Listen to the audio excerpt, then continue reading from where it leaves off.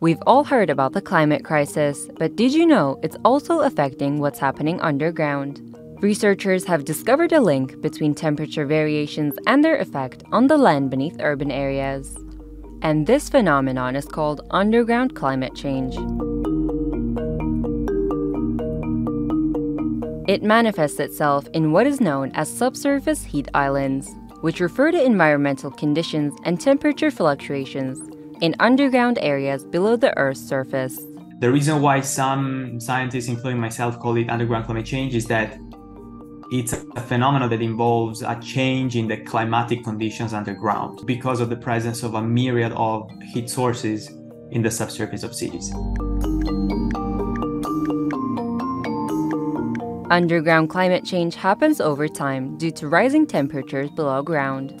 For example, dense cities with underground infrastructure, heating, transportation, parking, pipelines, sewage, and high-voltage cables release a lot of heat. So the idea is that because of human activity and cars traveling or trains traveling or lighting systems operating, there is heat that is generated in these underground environments, and this heat slowly but continuously diffuses in the ground. Buildings also absorb and re-emit heat.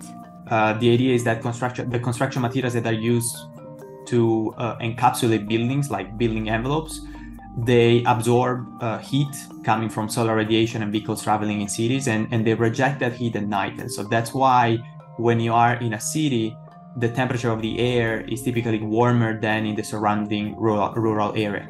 Therefore, as global temperatures rise, so does the temperature underground. Climate change is really pushing the temperatures up, especially in our cities. There's a phenomenon, the urban heat effect, where all that concrete, all that infrastructure around buildings and actually the activity of humans in these cities creates a kind of a concentration of heat, and that heat can't escape. And then when you go down under the surface, those effects are really exacerbated because that heat can't escape, and that builds up.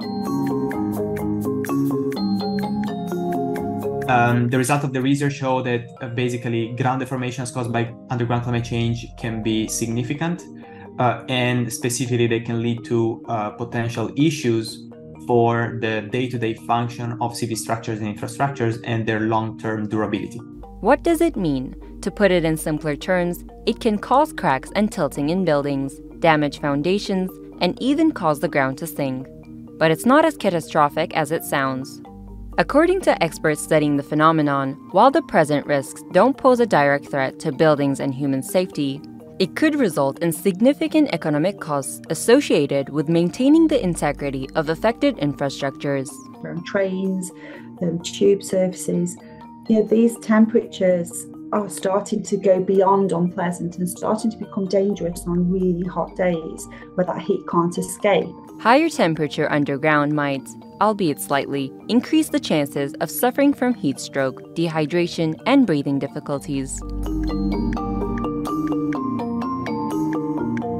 Different cities worldwide are experiencing underground climate change in varying degrees. Chicago is a particularly dense city and it experiences a significant underground climate change, but I would argue, and actually I have data about New York City, for example, that show that their underground climate change is even more intense.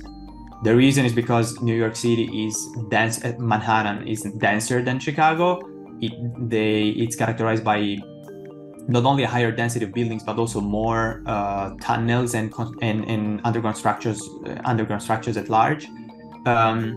And London is another case. So London, it's renowned that it's affected by a subsurface heat island, so an underground climate change.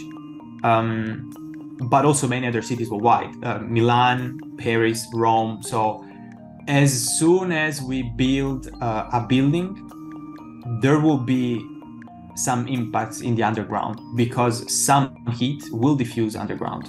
So arguably this phenomenon characterizes all built environments worldwide. The question really is, what's the intensity of this phenomenon on a case-by-case basis? Much of the heat that's dissipating into the ground, that's causing this ground deformation, is coming from the boilers and furnaces that are underground. So if you can actually build insulated enclosures in basements, in parking lots, you can kind of trap this heat. So in particular, there's something called shallow geothermal energy. And it's honestly, it's a system that's already widely deployed, and it relies on geothermal heat pumps that transfer heat from the ground back into buildings during the winter. And so it's almost like with all of this heat dissipation, what if we could store it in some way as potential energy and then leverage it to ultimately reduce your energy costs down the line? It's a modern construction technology. It's not the most affordable thing at this time, but I think at scale, it's one of the most exciting opportunities that cities can consider.